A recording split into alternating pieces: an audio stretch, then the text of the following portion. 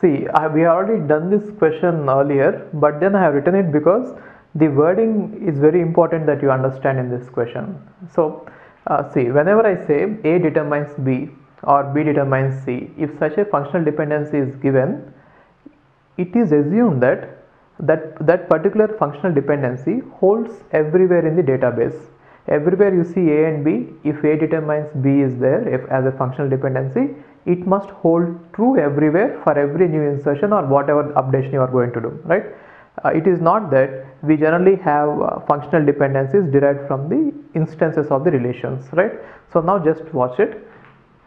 From the following instance of the relation schema R ABC, which means they are saying that there is a table with name R and attributes ABC, we can conclude that. So from this, what can you conclude? That is what they are asking, right?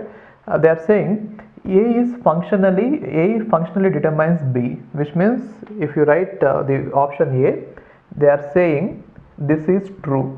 Okay, so one thing is we can never conclude that a functional dependency is true based on the instance, isn't it? So whatever is the equation, as long as it is non-trivial, right?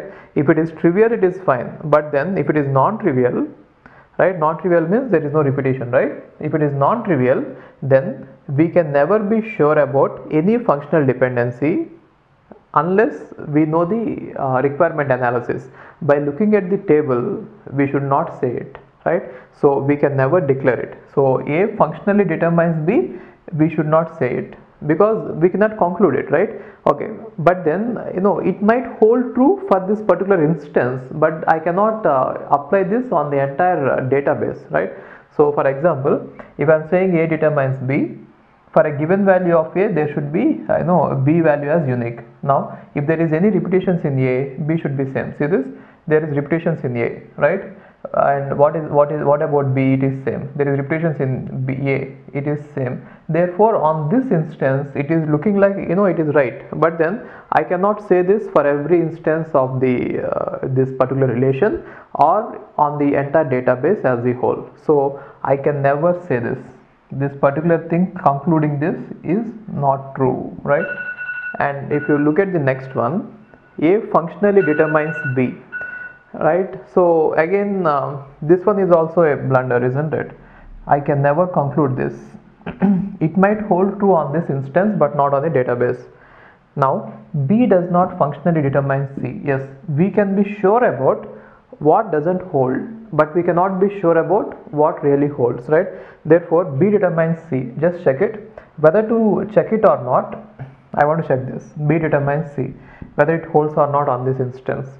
So when will there be a violation? Whenever there are repetitions in the left hand side, which means if B repeats, I am interested in that. Yes, B is repeating here, right? What about C? C is not same, which means given a value of B as 1, you cannot come up with a unique value for C. Therefore clearly on these two tuples itself it doesn't hold, right? Therefore B does not determine. I am sure about that. Okay, so B does not determine C. This is the option. Now what about this? A does not functionally determine B. So A does not functionally determine B. I am not able to rule it out. I am not able to rule it out because it is looking as if for this instance it is true. So from this instance I cannot derive that A does not determine B. So I cannot say that, right? So only option possible is this. So be careful with this. Okay, people think that from the relation table they derive the functional dependencies. That is where you might go wrong. From the functional dependencies, from the requirement analysis, we get functional dependencies, and we are going to apply functional dependencies as constraints on the DBMS, right? So it is not the other way around. Okay, fine. Hi, if you are planning to do masters, then doing masters abroad is better than doing masters in India. I'll give you all the reasons. So first reason is, out of 1 lakh students who take GATE every year, there are only 500 seats in old IITs. So all the IITs put together have an acceptance rate of 0.5%, and IITs, universities better than IITs, they have very good acceptance rate like 30%, 40%, but all the IITs put together have an acceptance rate of 0.5%. And if you are working hard to get into IIT Bombay's ranking is 177 and IIT Roorkey's ranking is 400. If you are happy to get into IIT Roorkey, then getting into universities better than IIT Roorkey is easier compared to getting into IIT Roorkey.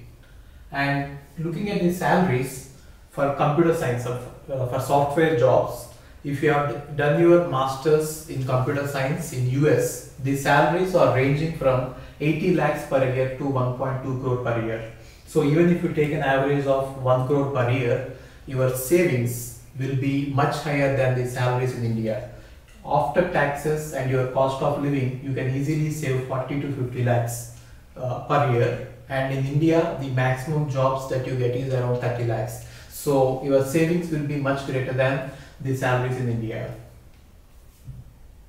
And these are all the services that we provide. University shortlisting. So depending on your profile, we will shortlist what are the universities that you have to apply, and statement of purpose building, and then LOR guidance, and GRE and English test assistance, and education loan assistance. So you don't have to have any collateral, which means without any security, now you can get education loan. Getting education loan is very simple these days, and whatever the amount of fee that you have a range of universities. You can apply for 10 lakh universities, 20 lakh universities, or 50 lakh universities. But whatever it is, you are going to get complete education loan, and you can pay off your education loan in 1 year after you get a job.